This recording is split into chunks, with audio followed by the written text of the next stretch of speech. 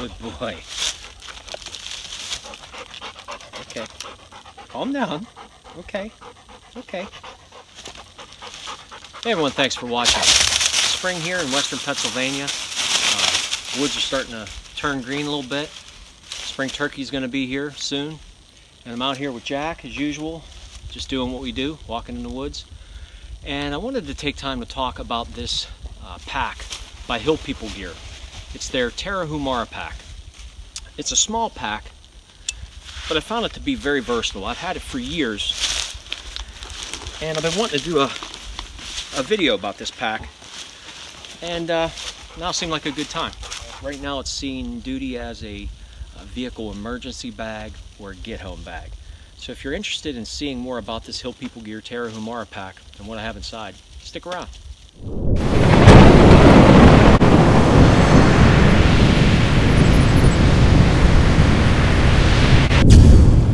If you're not familiar with People Gear, their slogan is real use gear for backcountry travelers. And the stuff it's made for use. It's designed well. You can tell it was designed by people who spent time in the field. The construction is solid. It's made in America. Even the raw materials used to make it are made in America. They're big believers in personal liberty and personal freedom, so they sell a variety of packs and bags and other things. Check out the People Gear's website. Also on their YouTube channel, they share a lot of information about in the field and just all around cool company. This video, I could spend a lot of time on this video, and probably this topic of get-home bags, people split hairs and people get upset, and everybody has a different opinion on what needs to be in a get-home bag, even what a get-home bag is. So before I get into the pack, I want to describe or define what I want from a get-home bag to get me home. It's not supposed to be a pack that I grab and I can go and survive in the woods for a month. That's not what I want this bag to do. This is more of a, if I have to leave my vehicle, I can get home. I want to get home fast, I want to get home light, and this bag fits that. It's not very heavy, it's very comfortable to carry, and it strikes a good balance between the tactical world and outdoorsy stuff. It's not, there's no molly on it. The colors are muted, earth tone colors, but it fits a certain niche that I like. I don't want all mollied up stuff, and I don't want bright fluorescent green packs. I like to have more muted earth tone colors, and that's what I want from a bag.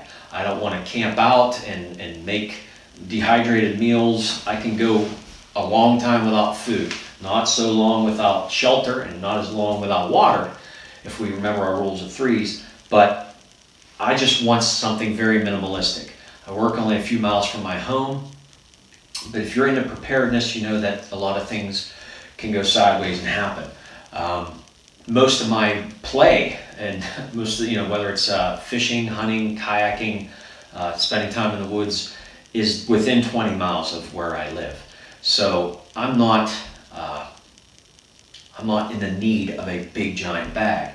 That's going to depend on your circumstances. It's going to depend on your environment. It's going to depend on your skill set. It's also going to depend on your physical fitness. You have to be able to carry this bag. It's funny because I see guys that have these bags in their vehicles. I doubt if they could carry them a quarter mile. So just be wise whenever you're putting together something for emergencies or something that to get you home. You have to be able to carry it, and you have to be able to use the things that are in it. So quickly, I'm going to try to, I know this could be 2 videos, but I'm going to try to bounce back and forth between what's in the bag and the bag itself. The first thing is on the bottom I have this wool blanket, and this is just a surplus wool blanket, and it's really nice because you can put a big poncho or whatever you want to put down here. I live in a cold weather climate, so I chose just a wool blanket, and I roll it up in there. This is not shock cord, it's just paracord, and at first I thought that I would rather have shock cord, But actually, I prefer the paracord. It works well, and so there's storage on the bottom of the pack.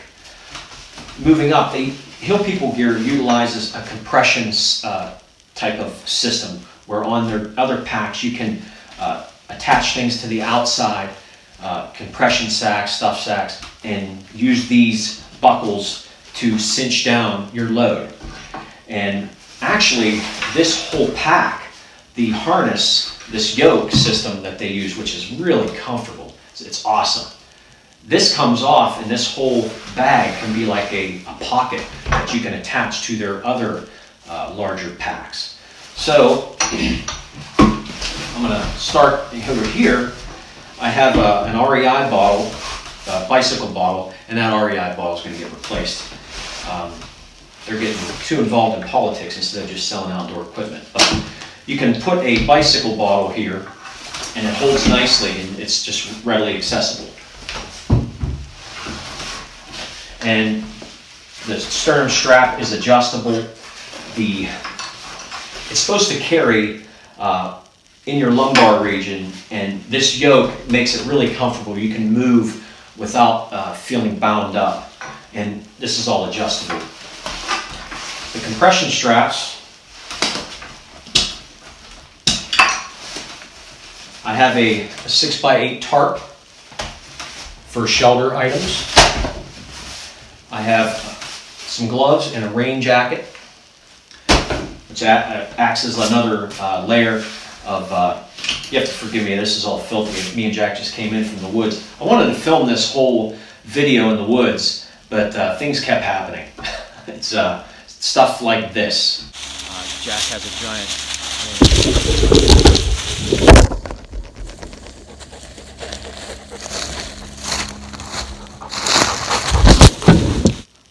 So I ran out of daylight, and it was really nice, so I just kept walking in the woods. But the main body of the bag, of the pack, just has a zipper down the center, and it's just one big pocket.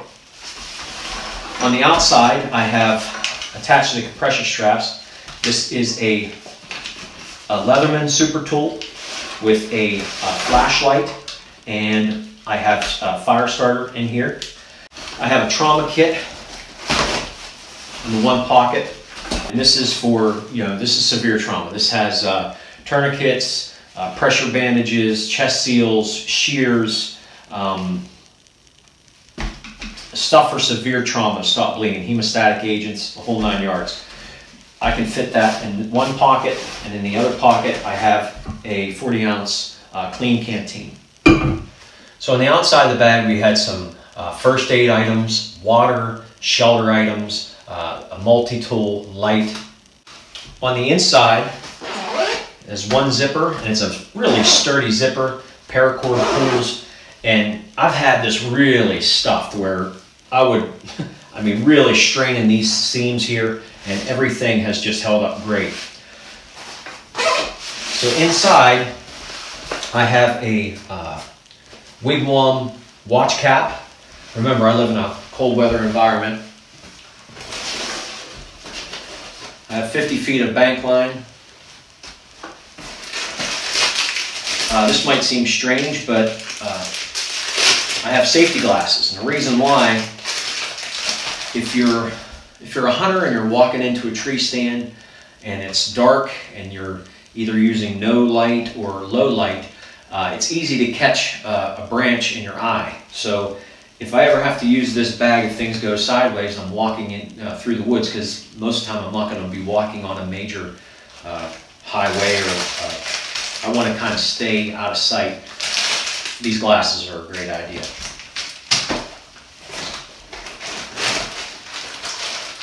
Some toilet paper and some hand sanitizer. Amora Bushcraft Black.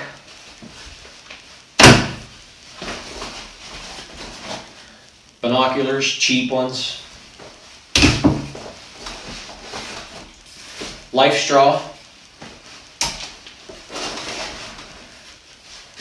Cotton bandana.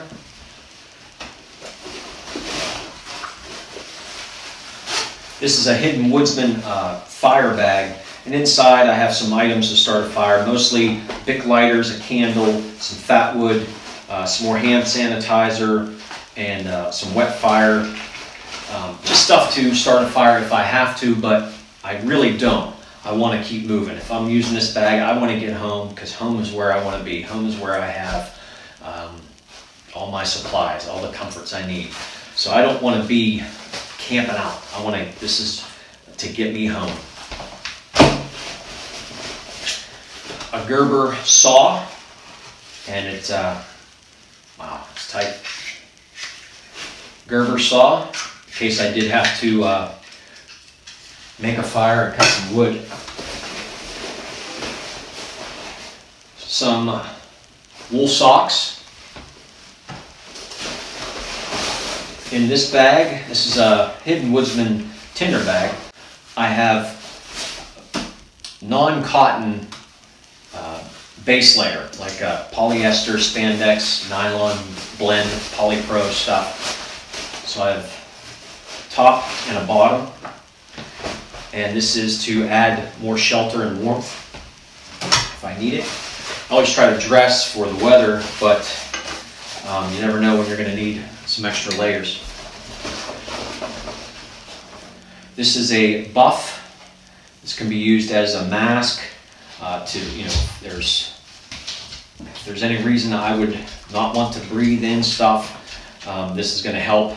It's also just a good thing to have. These are these buffs, especially if you're a bald guy, these are great. I have a map of my area. This is a pretty cool map because it's very small. It just folds like this. It's one half of the state, and there's the other half of the state. It folds up. It's kind of tear-proof, waterproof. And this is also a map of the National Forest because I'm there a lot. So some maps, some paracord. This is a Hidden Woodsman Possibles bag, and inside that I have a Silva Ranger 2 compass that I can use with my maps. I have another bandana. I have some electrolytes, a couple spare magazines, headlamp, small Streamlight Micro, some duct tape, emergency bivvy, another shelter item, emergency blanket, another shelter item, a boo-boo kit with everything from ibuprofen, alcohol wipes, and other things, spare batteries. There's padding in the rear of the pack, and it runs horizontally, I think so it bends. Some people have complained that it doesn't have something to keep it off your back. And if you're carrying this all day and it's really hot, you have it stuffed, you probably will sweat. But it doesn't seem to bother me. I'll carry this around in the woods with me, and it works just fine. There's a lot of points to lash on other things. And there's also a sleeve here that you could probably put a hydration bladder. I ended up putting a trash bag, which I can use for stuffing with leaves and making a shelter item. And I have a 10 by 10 piece of plastic that I can also use as shelter. It packs a little tighter than a tarp. This is the Tarahumara pack stripped down without anything on it. Just the yoke and the compression straps, the bottom here and the zipper. It's very light, and I think that's why Hill People Gear named it the Tarahumara pack. The Tarahumara is a tribe of people in Mexico. They're known for their running prowess. They can run like 200 miles in a day. They've been known to go 400 miles in 2 days. It's insane that it's incredible. And I think that this is supposed to be like a light option for people if they want to trail run, or just people who wanted to go carrying less and going farther. And it's a small pack, but it's very versatile. with the compression straps, with the side pockets, we're able to put things on the bottom. And with this yoke, even if you do stuff it, and even though it doesn't have a frame, it carries well. It carries, I mean, it's unbelievably comfortable. The Hill People Gear yoke system that they use on all their packs, just incredible. So some people might wonder why I don't have food items in my pack. And the main reason is like I said, I'm 20 miles from my house. Even if it takes me 2 days to get home, I can go 2 days without eating a meal. I can, if I'm ever in a situation where I'm really using a get-home bag to get home, the adrenaline's going. I'm going to be amped up. I'm going to be trying to get home. So I'm going to be using. I have electrolytes. I have water. I keep the water bottles full. I have ways of purifying water, or at least to drink water. If I had to, which is what I don't want to do, I can make a fire and boil the water. But if I'm trying to get home, I'm trying to get home. I'm just, not trying to draw attention to myself. I don't feel the need to have fishing kits in here. I'm not spending time stopping and fishing along a stream. I'm getting home. And I think that a lot of times guys stuff these bags with every possible scenario or every contingency, and that's fine, but you have to carry that bag, and you have to be able to realistically use that bag. And I think a lot of times in the preparedness community, there's practical preparedness, and then there's really unpractical preparedness. And some could argue that to be prepared for everything is the best option. But again, you have to carry that bag. And also, this pack, what I like about it is there's nothing high dollar in this pack. It's surplus wool blankets, cheap binoculars. There's nothing in here that it is in my vehicle, so I don't want it to get stolen. I hope it never gets stolen, but it may get stolen. It's in my vehicle all the time. So that's something else to keep in mind, that don't keep anything in your vehicle that you're not willing to part with. So in conclusion, check out Hill People Gear, check out this Tarahumara pack, and thanks for watching. Hey, what are you doing up there?